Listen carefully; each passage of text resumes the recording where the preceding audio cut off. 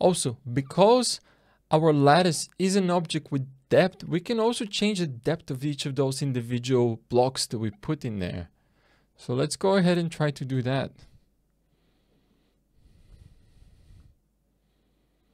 Something along these lines. Let's see how it looks in top view.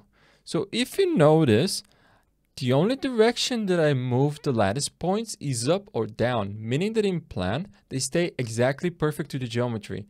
What this means is this is actually buildable, right? If you think about it, all we need to do is select one of those elements, figure out the cut angle, and CNC cut it, right?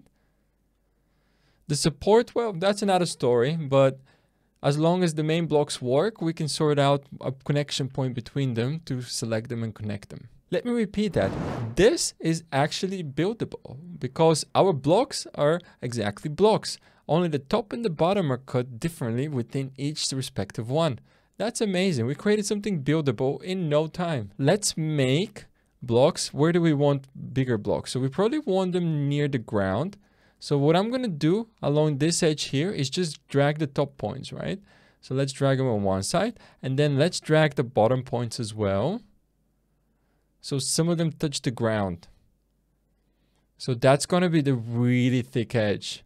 And let's thicken up this side as well. So we're going to just drag the top points. So you see it has this wonderful profile where it starts from thick and then it goes a little bit nice and thin to the part that's being cantilevered. So we can even define structural integrity by a simple thing like modifying the lattice.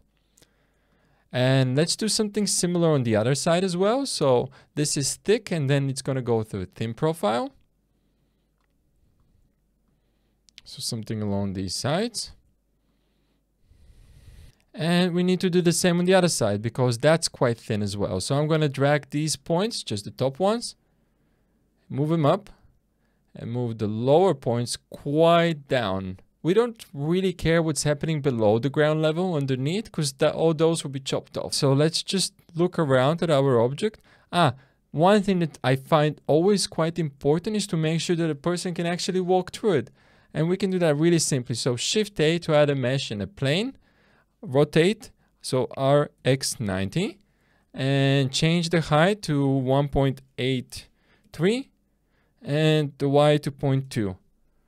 The other way around, the X to 0.3 and then what's the average person? 1.75 meters. Okay, but now you see that the middle is at ground. We want the bottom to be a ground. So let's go into edit mode, select the bottom edge, press Shift S and set cursor to selected. Click Tab to exit out of object mode, right click and set origin to 3D cursor. Now our object origin is exactly that point. We haven't really talked about object origin thus far yet, but essentially it's that orange point which each object has, and that gives us the relationship to the coordinates, right? The object could be really far away from its origin point, but the origin point is the one for which we see the location coordinates in the sidebar. Okay, so now with our scale figure, let's make Z 0. Oh. So now we get a sense of how big this space is, right? And it's huge. It's a little bit too big. It's massive. Very tall as well.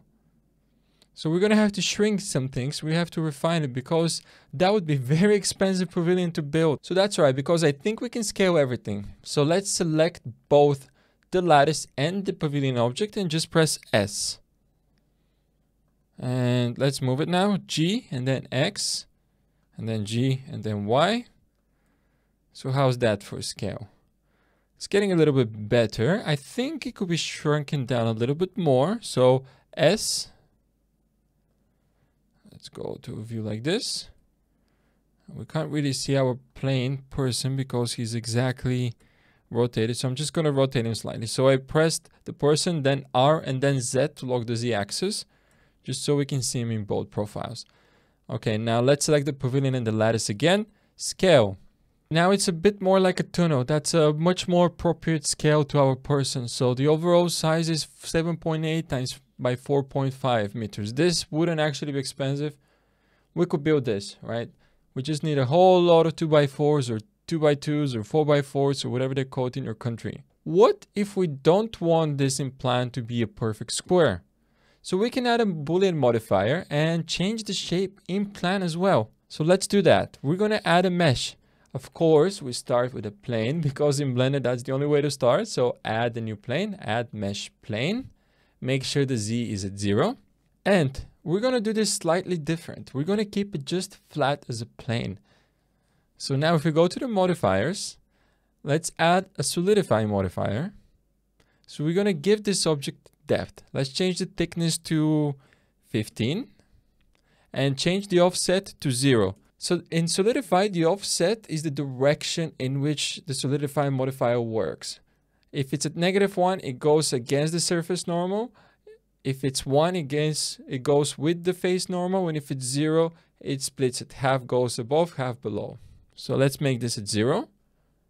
And now we see what's going on, right? So if we change the thickness, let's change that to 25. And you see it got that much thicker. I think 15 is fine for now. So we have a depth. Next thing we want to do is turn off how this is visualized in the viewport. Go to the object properties and then viewport display. You may have to expand that. Display as wire. We just want to see the wire. Okay, so let's call this object boolean and let's put it in our collection. And plane.001, that's our scale figure. So we're going to put the scale figure here. So now let's select our pavilion again and we're going to add another modifier. So add modifier and we want to add boolean. Select the object. And now we cut a hole. So with boolean, and if we move our object around, you see our hole location changes as well. And the reason why we have a hole is because right now it's set to difference. If we change this to intersect, it's the opposite effect. So the only object that we have is the one that's intersecting with our mesh. So the really cool thing is that we can continue to add modifiers and refine our Boolean object. And it is all dynamically linked. So now let's go to top view. Let's go to edit mode. And let's play with the shape of our Boolean object. And remember, it's just a plane with solidify, which is great because we only need to modify these vertex points. So if we drag the vertex points around, so I'm clicking on them and then pressing G to move or grab as Blender calls it. And you see we have some sort of shape that looks like this now.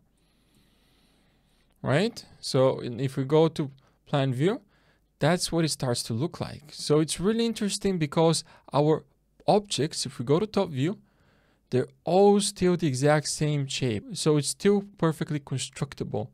Of course, we need to move our object down because it doesn't touch the ground quite yet. So let's do a different thing now. If we go to view, view regions, view, area, toggle quad view. So now we can see a top, a side, and a quad view. And I'm going to disable my shortcuts because they're enabled 4 times now, as you can see. So let's zoom into top. Let's zoom into side. Let's zoom in here. So I'm going to add a solidify modifier to our ground object as well, so we can see it in the side view a little bit better. So add solidify, and let's give it like 1 meter thickness. And by default, it goes to the negative direction of the face normal. So that's fine. Okay, so now we're going to play with our Boolean to get to a point where our object touches the ground. But that's not all. We're going to add a subdivision modifier to our Boolean. So let's go to add and subdivision surface and change the levels to 3 and in the render to 3 as well. So now in plan, that's what it looks like. And in the sides, we have something that looks like this. I'm going to hide this for a second. Now let's continue to move our points around. And we can also change this, right? So we can insert a loop cut. So let's do that. When we do a loop cut and we have a subdivision modifier, before this side was really rounded, now it's a little bit less rounded, right? Because now it's taking the average, which is shorter between this vertex and that vertex. And if we do the same on the other side, you see the edges again became a little bit softer. So even with that extra level of subdivision, we can still move elements around, right? So if we go and move one of those vertex points, we get something that still looks a little bit softer. So let's move the edge vertex points. Or maybe one side does want to be a bit stretched out. That's the side that's more grounded. Let's take a look at what it looks like in 3D. So what I'm basically worried about is whether it touches the ground. If it doesn't touch the ground, it doesn't work. And then if we want, we can trim these sides here, the long side. So if I drag that point, you see it's already been brought in, which is good, right? That's the cantilever side. We want to keep the cantilever side as short as possible. But maybe the other side is a little bit trickier, so we extend it. And maybe it becomes a little bit more like a Pringle. So a little bit of three-dimensionality. Well, I'm going to edit this a little bit more on this side and that side. Our object is done. Our pavilion is. So let's go to View, Area, and click Toggle Quad View again to go back to one viewport. So this is the result of our pavilion. So again, it's very simple.